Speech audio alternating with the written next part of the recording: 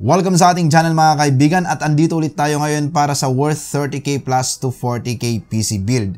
But the main thing na pag-uusapan natin dito is about the processor Ryzen 5 3500X and of course the video card from Zotac GTX 1650 Super and the GTX 1660 Super. So yan po yung mga combo na gagawin natin for this worth 30k to 40k PC build. And then malamang tinatanong nyo sa akin mga kaibigan, bakit another 30k to 40k plus PC build na naman?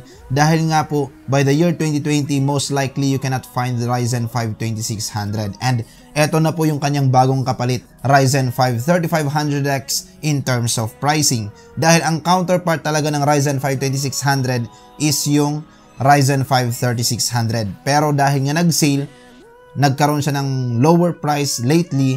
Pero yung mga yun is sale price lang po and paubos na po yung mga Ryzen 5 2600. Kaya nga po sabi ko nung mga previous videos, grab as fast as you can.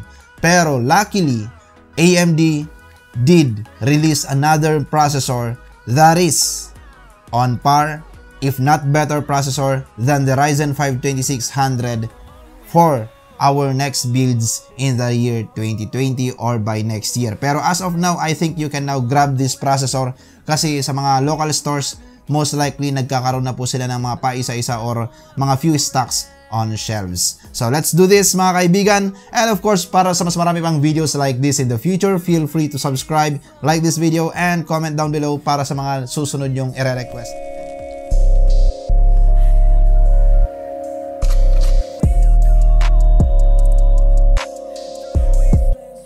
Let's start with the assembly part. For more detailed, I have uploaded a previous 30k plus PC build before na meron tayong step-by-step guide. Ngayon, I will not be anymore doing that with this video kasi nga na-feature na natin po yun mga kaibigan. We will focus more on the hardware dun sa processor and the video card and the components na pinagsama-sama natin para mabuo itong worth 30k plus to 40k PC build lalong-lalo na this coming year of 2020. Dahil ang Ryzen 5 2600 pumasok lang naman po siya dito sa ganitong klase ng bracket of pricing dahil nag-sale, dahil on clearance sale. Kung makikita nyo po, 3400G is a quad-core with 8 threads. Ryzen 5 2600 is 6 cores with 12 threads. And this new Ryzen 5 3500X is 6 cores and 6 threads. And of course, Ryzen 7 3700X is kasama rin sa pag-uusapan natin. Pero, how worth it itong processor if your build is 30k to 40k plus budget? Now, why no Ryzen 5 3600? Bukod sa wala tayong sample para sa benchmarking for this 3600, I think it will not be included anymore kasi medyo malayo na yung pricing niya. Nasa 10k plus siya eh. Ito kasing 3400G, 3500X, and 2600, nasa pricing na halos magkakadikit, 1k difference lang sila. And nasa 8k and below. So yung 3600 nasa 10k plus na po yun. So medyo i-disregard muna natin siya for this conversation. Kasi pag 3600 ang yung magiging processor, automatically you will be at a 40k to 50k plus budget. So wala na po sa bracket natin ng 30k to 40k bracket. Ngayon, bakit meron 3700X? Well, naisama ko lang po siya dito kasi gusto ko lang po ipakita sa inyo yung significant difference ng quad core at saka 6 cores at saka 8 cores. So, kaya naisama po siya sa ating comparison chart. Ngayon, 3400G versus 3500X para ng 8K and below pricing. The FPS advantage is too far. And by looking at the difference sa Ryzen 5 2600, sobrang dikit. Dito natin makikita that more cores play significant role sa gaming din. But does same story apply from 6 cores to 8 cores? Well, yes. However, it's not that significant from 4 cores to 6 cores. Parang sa monitor yan mga kaibigan eh. 60Hz going 144Hz, mahahalata mo yung difference. Kahit na amateur gamer o kumbaga hindi siya techie na gamer, makakalata nyo yung difference ng 60Hz to 144Hz. But from 144Hz to 165Hz or 240Hz, di na masyado. Even those professional gamers barely notice yung difference. Kaya nga po, merong tayong mga nakikitang videos online na sinasabing ang hirap i-distinguish kung alin dito yung 240Hz, 165Hz, 144Hz. Pero kung 60Hz and 144Hz or 60Hz to 120Hz, halatang halata na nila na ito yung mas mabilis, ito yung mas maganda or mas mataas yung refresh rate. Okay, going back to the processor, ganun din. It also applies with our processors. Now, why AMD still released that 3400G kung wala naman palang silbi? Well, may silbi naman siya. It's for gamers who want to avail processor pero medyo short nga lang para sa GPU. But while waiting to have a dedicated GPU, at least they can still use the processor integrated graphics for gaming. But the good thing is they released 3500X at the same price with 3400G. Which is the bad thing on the 3400G kasi yung pricing is the same. So expect na in the next few months mga kaibigan, 3400G may drop the price at a 6K plus or something, mga nasa ganun mga kaibigan. Kasi aagawin ng 3500X yung market na yan eh. Kasi ganito yan. Kung ikaw yung consumer, nakita mo yung difference na sobrang laki in terms of real world performance sa gaming. Baka uutang ka na lang ng pambili ng video card para mag 3500X ka na lang instead of going 3400G. Kesa maging atat na bumili ng processor tapos may ka-price lang na ganito kalayo yung difference in terms of performance, di natin maiwasan yun. Marami ang kakagat sa 3400G at 8K and below pricing, pero out of the 100 potential buyers, like for example, 100 yung balak bumili ng 3400G, and nung nakita nila itong comparison na to, do you think that the 100 potential buyers of 3400G will still go to that kind of processor? Automatically, medyo mahahati yan. They will just go for the 3500X. Most likely, maghihintay na lang sila ng konting ipon pa para sa video card, or mag-uutang na lang sila para sa video card just to go for the 3500X. Kasi ang layo ng difference eh.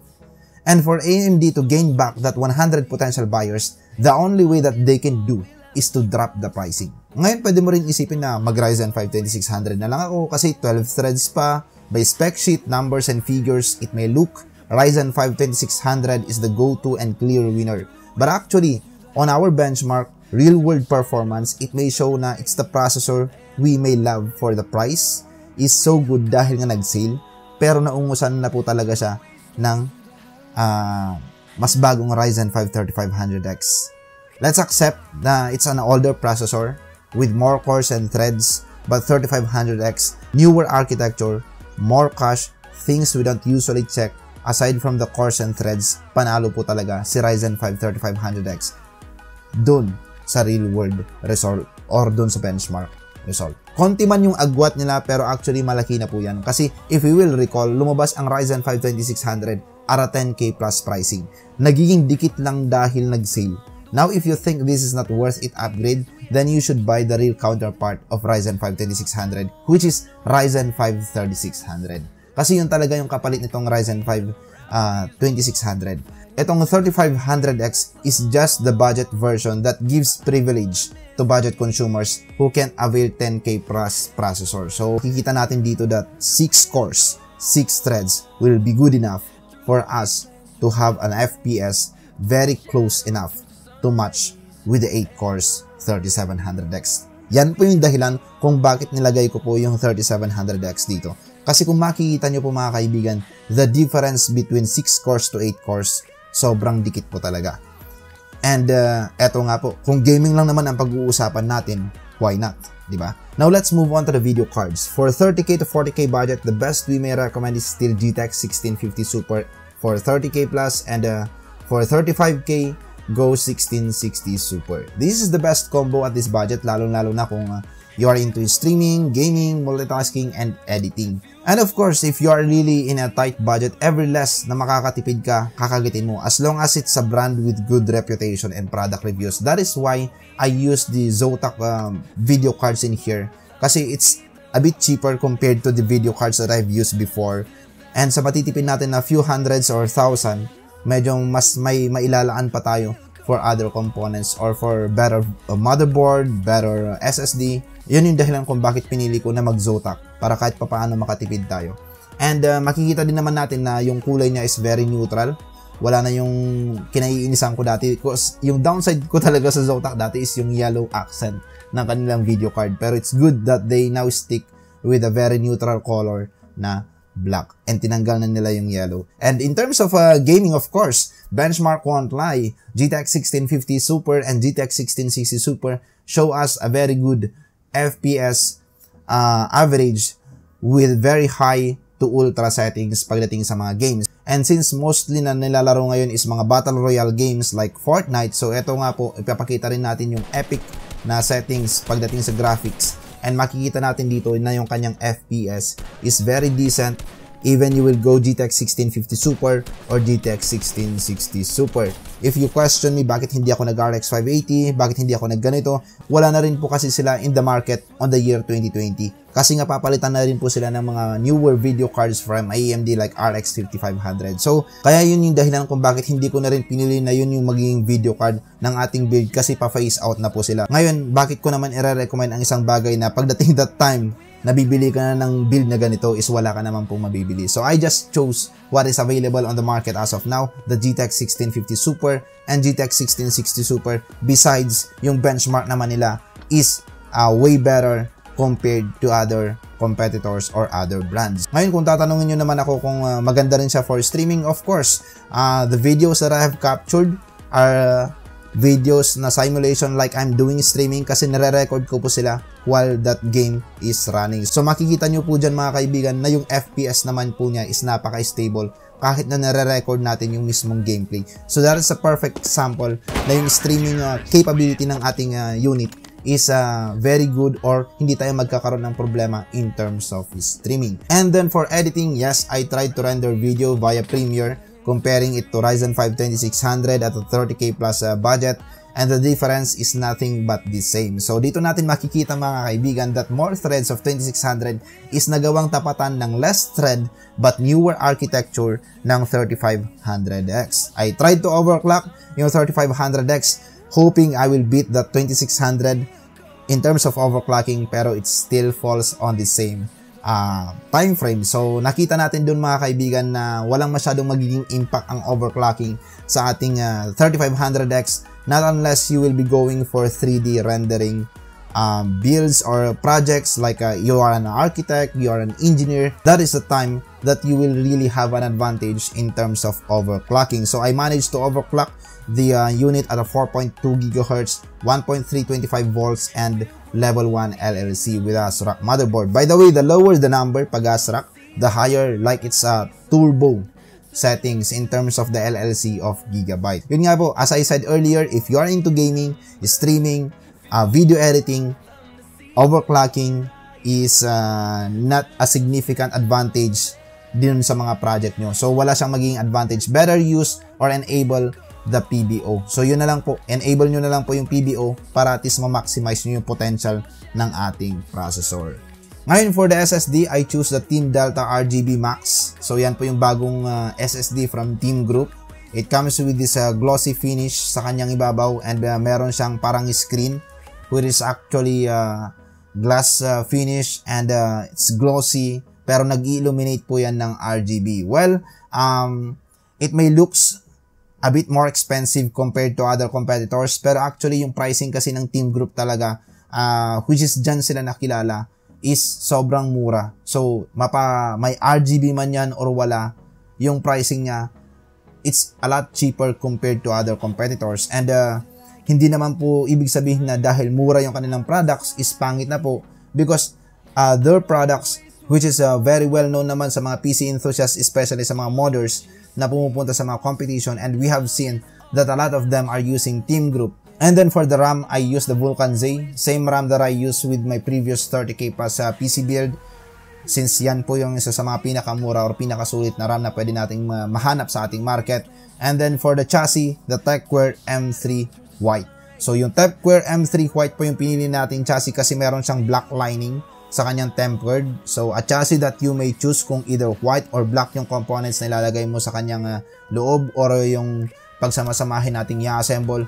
And ang maganda kasi sa chassis na to is hindi siya white all the way. So ang problema kasi with other chassis na white, na everything is white, hindi mo na talaga malalagyan yan ng black component. Kasi pag nilagyan mo ng black component, ang pangit na ng kanyang distribution of aesthetics. Like for example, black sa loob, white sa labas, medyo masagwa sa tingnan, parang hindi siya bumabagay. Pero with this white Tecware M3, sa lining ng kanyang tempered glass, black, yung kanyang rear part, black, and then yung kanyang top, front, and then other side, white, at the same time sa loob ng chassis, white din. So, kumbaga medyo balance lang yung kanyang pagka-black and white. So, if you put black components inside, maganda pa rin siya tingnan. If you put white components inside, maganda rin siya tingnan. So, ibig sabihin, it's very neutral chassis.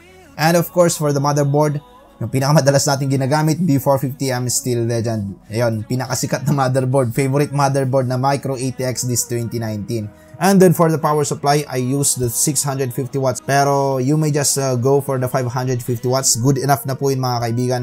Pero naglagay lang ako ng 650 watts for the future proof. Like for example, in the future, you will be using a higher video card. At least kahit pa paano, yung power supply mo is nakaabang na po mga kaibigan. Alright, so that's it mga kaibigan. Hopefully nagustuhan nyo ang ating recommended PC build na 30k to 40k plus by next year. And eto nga po isa nakakatawa lang isipin that AMD is really penetrating each price bracket sa ating market for next year. So dito talaga natin makikita that they are really listening to the customers in the past few years for releasing another processor, another budget processor na medyo it may hurt some of their product lines pero may kanya-kanya na mga niche.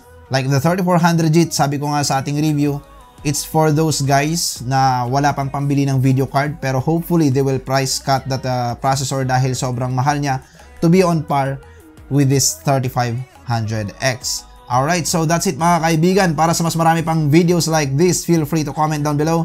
And syempre, like nyo na rin yung video kung nagustuhan nyo. And subscribe and share this on your social media accounts para mas marami pa tayong mga kaibigan na matuturuan at matutulungan pagdating sa kanilang mga next builds in the future. Alright, so that's it guys and thank you so much.